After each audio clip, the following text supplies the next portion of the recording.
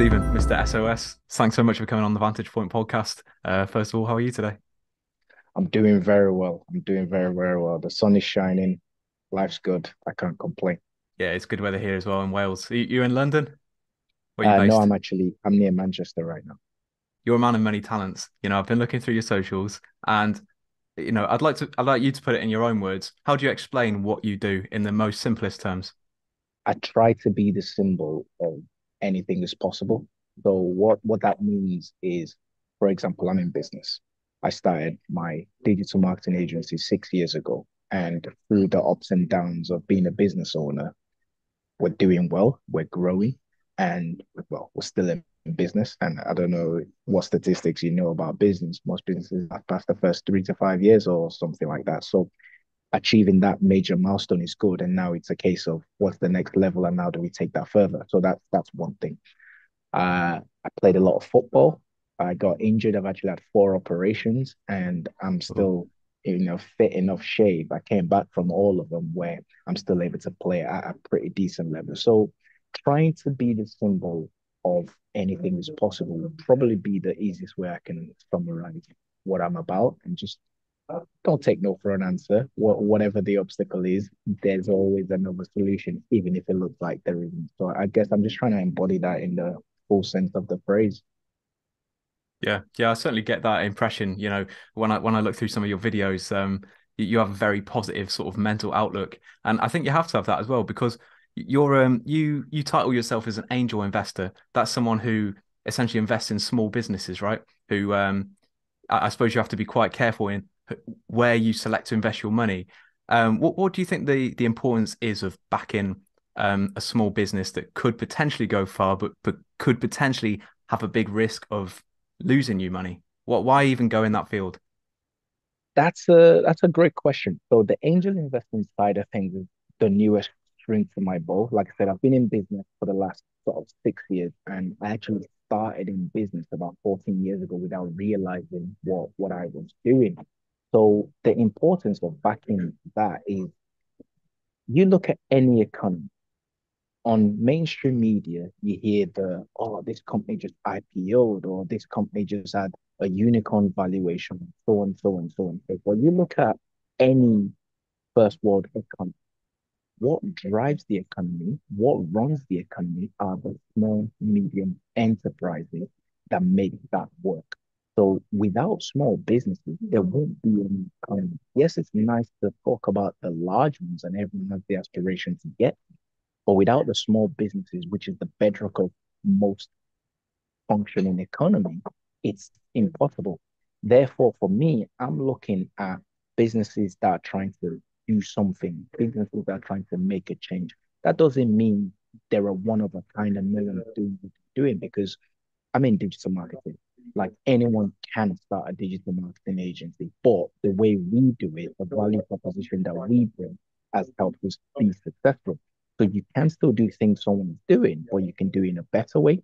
Can you do it in a more positive way? Can you do it in a more streamlined way, for example? So for me, I'm trying to back other small businesses who when I started, I didn't have that kind of backing. I had to figure everything out myself. I'm still figuring out everything myself in this next chapter that I'm in. So if I can share Right. some of those advices or some of those, I guess, stories of things that I've been through to then guide those small businesses along the right path, then so be it. So it's not just about the money side of things. It's more. Like you're saying there, you're providing value as well as just the money side of things. It's your 10 plus years or so in business that's let you get the experience in this. And I was wondering, it took me what a day for me and you to connect and get this set up. That's probably the fastest I've ever set up a podcast with someone. And I wonder, is that because in order for you to have had the success you've had to take a lot of risks and just sort of seize opportunity where you see it? Do you think that's important for someone who owns a small business to try and embody that kind of mindset? It's super important. I mean, one of the things I see and hear from a lot of small business owners is, oh, the big corporates are doing this, the big corporates have the resources to do this. But what small business owners forget is they're not as nimble as you are. When you're small, you've got pace, you've got speed, you've got flexibility, you've got adaptability. When you're big, you gotta go through compliance. They gotta go through that ladder. They have to approve it. Then they have to approve it. And for good reasons, by the way, because that's how you remain big. But when you're small, you've Yeah. got that dynamism about you that most big businesses still wish they have. So for me, being able to get something set up very quickly is important. When you can leverage technology, when you don't have that, when you can remove the fear factor of, or what if they say no, or what if it doesn't work out? Listen, so many things aren't going to work out. One of the wisest statement that I've heard recently was most people think to be successful, you just gotta be successful. Well, you actually have to fail a lot to be successful. And the size of your failures often directly correlates to the impact of the success that you can have. So, like you said, we were able to set this thing up in 24 hours or whatever it was. I saw your Yeah. stuff. I thought this guy's doing something cool. Can I add value? Can I jump on board? I DM'd you on Instagram, or I think I left a comment on one of the posts, and Yeah. you Yeah. you came right back. Send you my calendar link. We were able to book something. That's speed. And here we are talking about it today. For as a small business, if you can prioritize speed, because some people think you got to get everything perfect. Your level of perfection is still not gonna be, there's still room for improvement as time comes, as technology advances. So what you think is perfect is never Yeah. really perfect. Just get on with it. Learn as you go. That doesn't mean you be complacent and deliver below quality stuff. It's still gotta be a certain standard, but ultimately when you're small, speed is priority. Yeah, you have to get what you can out while maintaining a certain level of quality, but without spending too long and ahhing about, is this the perfect version of what I'm going to put out, or is this just a version of what I'm going to put out that's going to be better and better each time, and finding that balance of sort of just learning from your mistakes, like you were saying there. I think you absolutely hit the nails on the head when you said you have to fail a bunch of times in order to actually be good at something. And I think a lot of people are just scared to fail. Now, Correct. I wanted to get your thoughts on this. I've watched a lot of really sort of horrifying and painful pitches on Shark Tank and Dragon's Den, shows like this, really horrible pitches where they crumble under the pressure, they can't get the dragons or the sharks on side. Now, if say an investor, sorry, no, a small business was coming to you, looking for your investment, um, or to anyone who has an idea and they want to pitch their idea to an investor, how would you go about it? What would your advice be to someone who's trying to get someone on side? Wow, that's a good question. And the first thing I'm looking for is I'm looking in their eyes. I'm trying to find that passion because ideas are a dime a dozen. Execution is what really matters. You can't fake passion. Like you can fake interest to some degree, but when you look deeply into someone's eyes, you can't fake passion. You know whether someone got it or they're full of like they're full of crap, basically. And that's the first thing I'm looking at. So the first thing is don't take it to anyone if you don't believe in it. That's number one.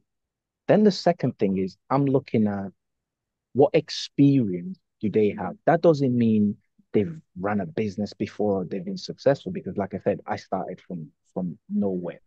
But I'm looking in the sense of have they got skin in the game? Meaning, what have they sacrificed to start this thing going? Are they involved? Are they as indulged in the game or as they want me to be to part away with whether it's my money or my time or whatever it is? What have they sacrificed for the business? And can I see it going somewhere? So if I see the passion and then I see the effort, which I titled or called experience, then I'm looking at the next layer on is okay, how savvy are they? How smart are they? Can they communicate? Can they sell? Are they a numbers person? Are they analytical? Are they more on the creative side of things? What are they going to bring to the What are their table, to the strengths? industry? Exactly. What are their strengths that I can then weigh up and go, you know what, it's worth taking a risk because life is a risk either way. I think you might have heard of this story if you follow Gary Vee.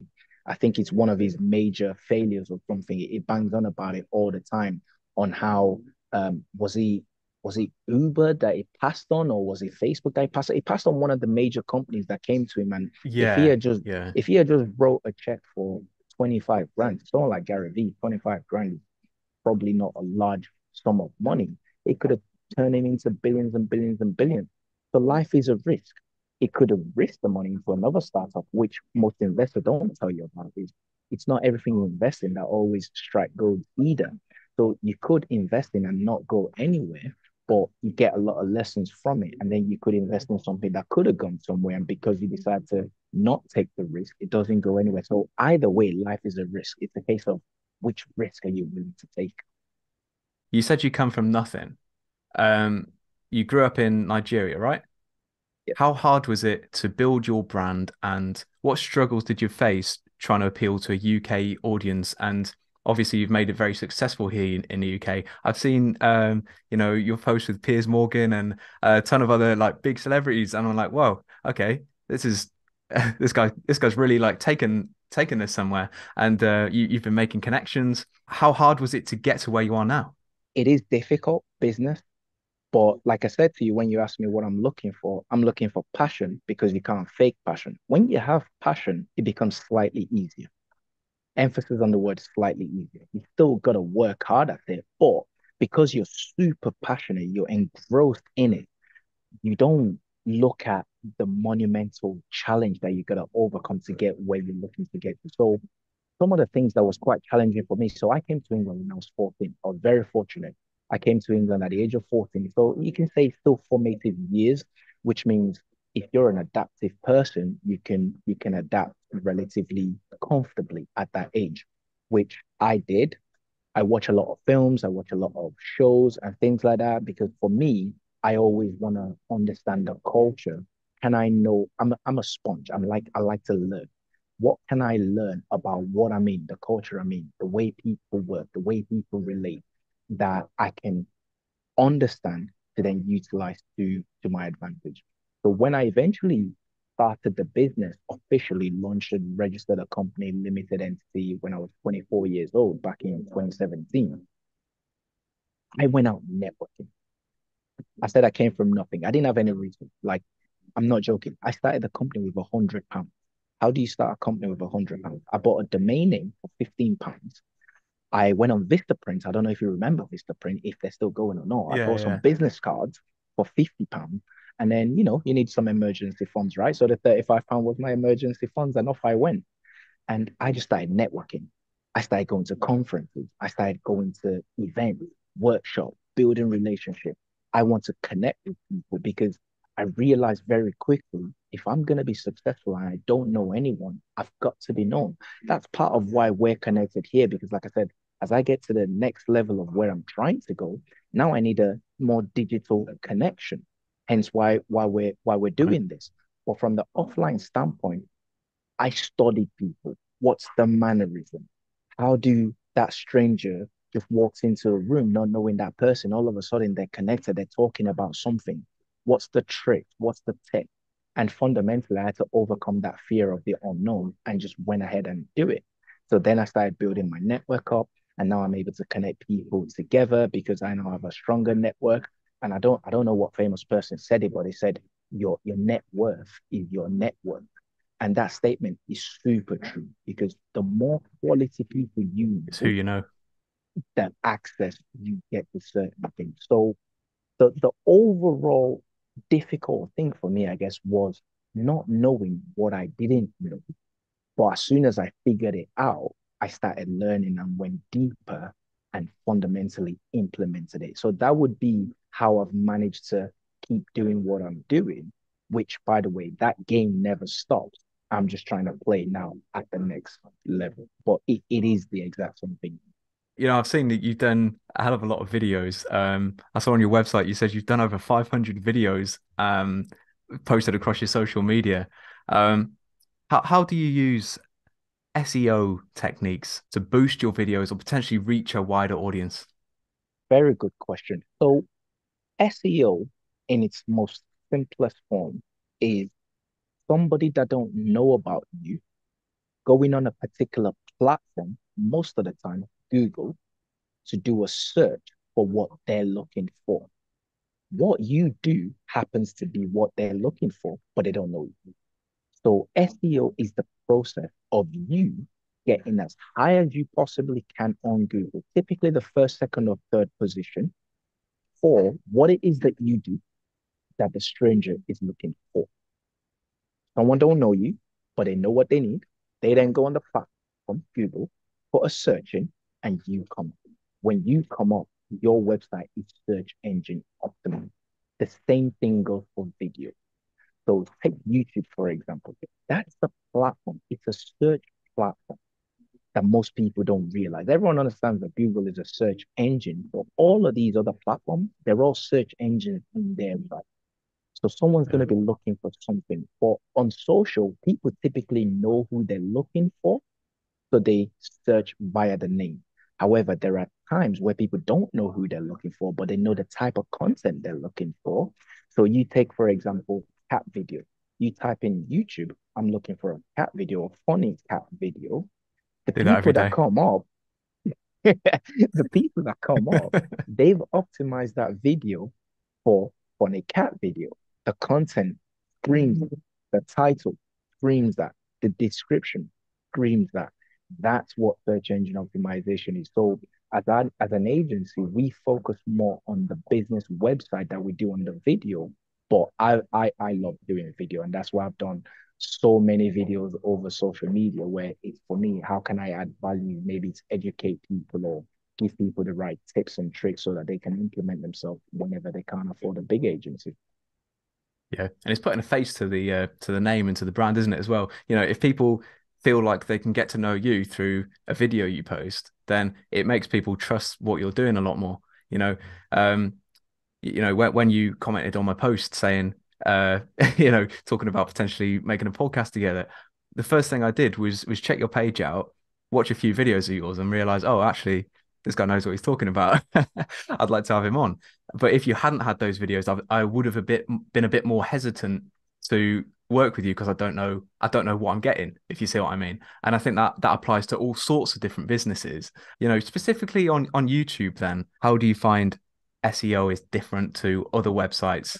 And how would you make titles more clickable? YouTube is a beast.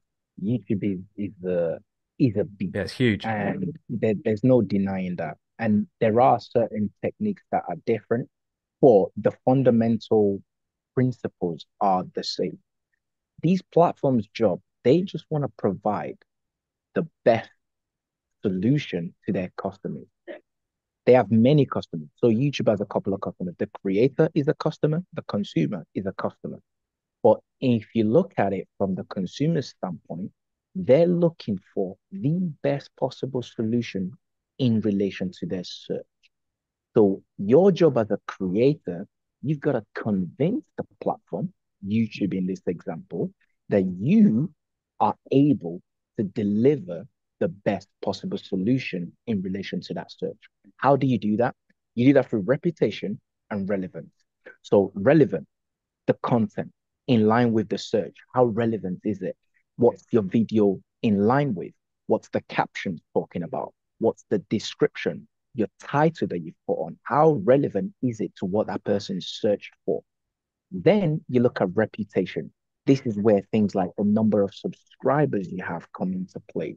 This is where things like how how many people are viewing it and how long are they lasting. These algorithms and platforms are very sophisticated to track all of these type of things. Then they put it in some sort of matrix to then say, you know what, in relation to that search, you deserve to come up and you don't because of those kind of scoring perspective. That's why you see when you grow a platform, once you hit a certain scale, your growth becomes exponential because you've now got reputation. When you're new, it's super difficult. That's where things like collaboration comes in, for example, getting people to link to you to say you're actually credible and give you that shout out and so on and so forth.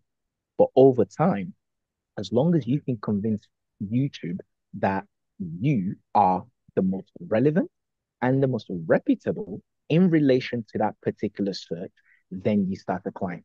You see tactics and tricks like using clickbait titles. Do I recommend clickbait titles? I mean, yes and no. It depends how you use it. That it's a double-edged sword because yes, you want to get people on to click on you, but what happens after that click? Because that's the real algorithm. That's what it's monitoring. If someone clicks on you and jumps away after 3 to 5 seconds, all of a sudden YouTube now knows that in relation to that search, you're not relevant, you're Yeah. not reputable. So it's a you've got to use it in a strategic way. If your content is relating to that title, then yes, absolutely. And as long as you can engage the audience, you can captivate their attention, then naturally you're going to see that performing a lot better. Do you think it's more important to produce genuinely fun, engaging, informative content rather than, like you're saying about clickbait, then you see a lot of people trying to potentially please the algorithm more so than actually make engaging, creatively genuine videos. And again, you can see this across all sorts of social media. The amount of times I'll click on a video thinking, oh, this looks like something I'd like, but then it ends up being something almost totally different to the title and the thumbnail. Do you think a lot of people trying to make it as a sort of business or trying to see the money side of it are losing their creativity in the process of trying to chase the algorithm? I agree 100%. I agree. But what people don't realize is the algorithm's job is to deliver what people want to see. Ultimately, whether it's you're following the trend, it's because people want to see it. And as soon as people no longer want to see it, they stop. So my advice to anyone doing content and creating content is only create content that you enjoy creating.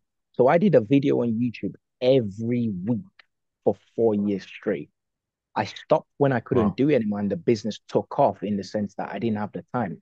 Those videos, by the way, they are not optimized. Like, I think the best video maybe has 50 views. No one's seen them, but I did it for 4 years straight. You know why? Because I enjoyed doing them. And could I have, if I had optimized them? Oh, absolutely. I could have blown up with what I know now. But the reality is back then, I just wanted, like you said, the reason it made it so easy for us to connect is you saw the content when you looked at it, you saw it and you were intrigued enough to have a conversation. That's part of why I've been able to grow my business. So when I say that to people in this modern age, no views, why did you do it? You should have stopped. I didn't stop because I enjoyed it. But here's the flip side of it. Those videos that I did single-handedly has brought me contracts worth over £250,000. Let me explain why. Wow. We had a project that came through, and they were looking for a creative agency to handle the website, create a bunch of content, video-based content, audio-based content, and a lot of written content. But as part of the proposal, they needed demonstrable evidence that you've done it. Their audience was for businesses, small businesses. Well, guess what I've been doing for the last 4 years? Creating content for small businesses. Even though it never went viral, it never took off, it never had the kind of views that people are looking for. But because I was so passionate about it, I loved doing it. I They was can able see to just that. evidence it. And they saw all the videos galore, different topics for business, marketing, sales, web development, so on and so forth. They saw the audio version on Spotify, Google Podcasts, and so on. They saw written pieces on our blogs that was dedicated. And like I said, he was able to help me win a huge contract. Now, as things progress, yes, you've got to be smart with the algorithm and you've got to know what's going on. But fundamentally, if you're creating content that you enjoy, content that you're passionate about, and the content is bringing value to a group of people, whether it's huge group or medium-sized group or small group of people, you're ultimately going to be successful. Yes, you need to tweak things like, does my thumbnail need to look a certain way to get people, my click-through rate to be increased or not? But if the content is fundamentally something you're passionate about, it will shine through.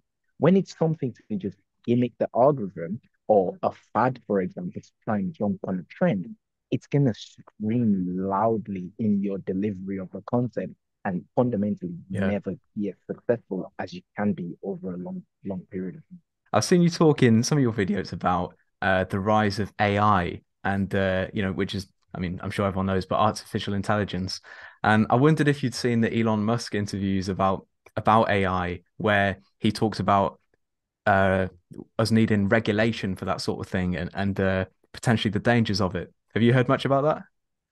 Yeah, I've seen some stuff. It's a space I'm playing in. I've actually got a startup that I've not launched yet, doing some pretty cool stuff with artificial intelligence. It's something I'm extremely passionate about. The notion of it is to help people be smarter with AI. So when that eventually release, I'm building the MVP at the moment, and when we launch that, we're going to be able to get some users on board for beta testing, and I can bring that to you for you to see your thoughts. But in terms of Okay. artificial intelligence as a whole, it's game changer. It's almost like going back to 1998 for anyone who's old enough, I guess, 2000, when internet took off. You heard of the dot-com bubble, or maybe even closer, it's almost like understanding blockchain to some degree in the landscape of it. So blockchain was the fundamental technology which crypto then came off the back of, NFTs came off the back of, and so many other kind of offshoots, DeFi and all these other crazy stuff that came off the back of that. But blockchain is the fundamental technology. Artificial intelligence is a similar kind of thing. So think of internet. With internet, you could then do e-commerce. With internet, you could then do social media. Internet was the underlying infrastructure. That's what artificial intelligence is. And then you look at things like ChatGPT, that's an NPL, neural programming language, which is an offshoot of artificial intelligence. You look at robotics connected to artificial intelligence, that's another offshoot. So AI is the fundamental underlying kind of infrastructure and technology, which you can then do so many different things with. So he's right, absolutely. Because one thing we're good at as humans is ruining things very freaking quickly. Because we don't know Yeah. it, we push it to the extreme. And it's always the handful or the smaller percentage of the negative folks that then completely ruins it. You look at social media. Social media is a brilliant tool.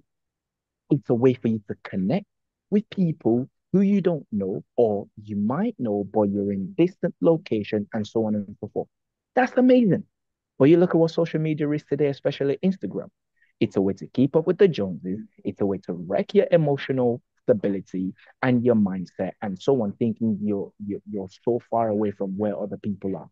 It's always the smaller population of the negative users that then overshadow the great things that the technology can achieve. That's why people like Elon Musk is saying what he's saying, because it's true. If there's no sort of Mm. governance around it and it's the wild, wild west, the free for all, people will misuse the technology as a whole. But AI is here to stay and it's going to add so much value as long as people can start learning the capabilities of it. Yeah, I think so as well. But I wonder if you give any merit to his other theories about AI, where there's a potential danger of it, where I mean, as to quote him roughly, he says, "How do you deal with AI when it reaches the point, as you know, technology, like I say, has increased so much in the last 20 years, you know, when you talk about from the internet to cryptocurrencies and then now to AI, it makes you wonder what happens when the AI becomes more intelligent than the smartest person on the planet. How do you then govern it? Because you can't outthink it. What do you do? Do we need to install an off switch? And if we install an off switch, what's to stop, you know, other countries, potentially Russia, China, places where that they might use it to a much greater extent than the Western countries? What's to stop them getting ahead of us if we're sort of being overly careful with it?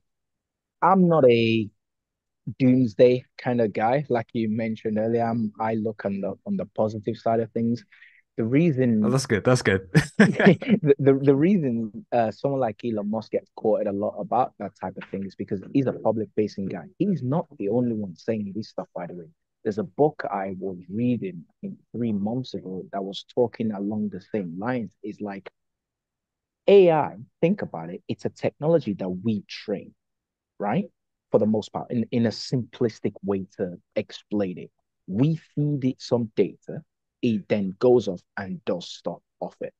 Now, if it's being fed good data, meaning it's not for malicious reasons, it's data that's going to add value to humanity as a whole, then we've got nothing to worry about. But like I just said in my previous answers, it's that small percentage of people with ulterior motives that then feeds it all the other non-valuable, non kind of, I guess, the the moral information that's not good for humankind that's going to cause the problem. So that's where things like governance and things comes into play, because as long as we can maintain the knowledge base that's feeding into this artificial intelligence, it's only going to be a net positive. Now, what's going to happen in terms of the doomsday scenario like he was talking about, I don't know. I hope I'm old enough and I've reached 100 years and died before I find that out. But it is a potential problem. But think about it. Everything is a problem till there's a solution, right? You look at internet. When internet first started, it's like what, especially credit card payment processing. What, you're gonna put your card on a piece of web page, your card information, and give your money away? Are you crazy? Blah blah blah. But what do? We don't even put our card. We say Apple like pay Google Pay wallet or Apple kind of wallet, whatever you use. It's like, here's my card information. As soon as I tap my phone, just take my money. It's ludicrous. We will always find a way because as humans, we always adapt and we always find a solution. But the goal is hopefully it doesn't get to that kind of iRobot-esque scenario where we're then having to fight the robots, because I'm not sure we've got a good chance there. Yeah, I think we're done in if that happens. But as with everything, we're the orchestrators of our own downfall. But you'd Exactly. like to think that people will overall, on average, use these amazing technologies for good rather than for not so good purposes. Now, you're We very hope well so. read on all this stuff, right? And I've seen you go to the gym, you look after your health, and you also, I read on your website as well, you spend 10 hours, I can't remember if it was 10 hours a day or 10, I must have been 10 hours a week, right? A week, yeah. Learning things. Yeah, Yeah, it must be a week, yeah. it's a That's week. been thinking then 10 hours a day is a bit mental. But yeah, if you're spending 10 hours a day learning things, I've got two questions for you. First of all, how important do you think it is that we train our brains in that way, make an effort to go out and learn stuff, as well as looking after our bodies and the way we work out and things like that in a holistic sense? And also, following that, what's the most recent thing you've learned? Yeah, so it's about roughly about 10 hours a week, typically about an hour and a half a day I spend learning, or not necessarily every day. Sometimes I'm spending 4 hours just to learn in one day and then I skip a couple of other days. But I try to read at least one book a week and I watch a lot of content online. I mean, 90% of everything I know, even though I've got a first degree in computing and web development, come from self-learning and platforms like social media and YouTube, believe it or not. So I try to feed my mind that way. And yeah, you got to work out because we now live a lot longer than we used to, right? Think about it. If someone said, you've probably seen this on Instagram, there's tons of it. I'll give you £1 million, but you're not gonna wake up tomorrow. What good is that £1 million, right? We're all chasing the financial status, but which then tells you health is obviously straight away more important than wealth. Okay, we'll flip it a different way. I'll give you £1 million, but you're not gonna die. You're gonna be okay, but mentally you're gonna be incapacitated, right? You're not gonna choose that, are you? So you need to then feed your brain as well as you're feeding your body, and you're eating the right stuff. So body, soul, and spirit type conversation to then help you achieve a lot further on in your financial aspiration. So it's crucial, super important. Now, I'm not perfect. I do miss days and stuff like that, but you always try not to go too long before you recover because then it turns into a habit. So ever since I've been 16 years old, I've been going to the gym. And on average, I go to the gym maybe 3 to 4 times a week on average. There are times where I've not gone for 3 months because I've got stuff that are going on. I'm not perfect. I'm a human being. But then you get back on it. And once you form that habit, it's ultimately gonna benefit you. And the second part of that question, what's the most recent thing Oh, yes. thing that you've learned? I'll share a finance one actually, because I was talking to Okay. somebody earlier about this. So people look at investing in a very dynamic way of, I gotta buy that stock, and then once it goes here, I gotta sell that stock, and then I gotta put it into this, and then I flip it into this and flip it into that. Statistically speaking, this is numbers, this is logic. You can't argue with numbers and facts. Statistically speaking, if you want to make more money on your investments, stick it in an index fund and leave it there. Don't touch it. Because people actually lose a lot of money on the fees that they Yeah. pay when you sell a stock. And well, maybe if you're using a financial advisor, for example, they might charge 1% or 2% or whatever the percentage fees. But statistically speaking, if you just leave your investment in an index fund, a reputable index fund like an S&P 500 or a FTSE 100, FTSE 250 or stuff like that, you're going to make more than the person who's dynamically trading and trying to time the market and things of that nature. But it's also the most boring approach. That's probably why a lot of people don't do it. But that's one of the cool ones that I've learned that I think might add value to your audience potentially. Yeah, yeah, I've actually heard that. A friend of mine does accounting, and he's recommended the same thing to me. So yeah, yeah, for anyone listening, I think that's something people should certainly look into if they haven't heard of that before. Anyway, Stephen, this has been an amazing episode. Thanks so much for coming on. That's all we've got time for today. We're about to run out of time altogether. Yeah, thanks so much, man. Yeah, I appreciate you having me, Glenn. It's been a pleasure, and I hope whoever's listening or whoever's watching has found it valuable.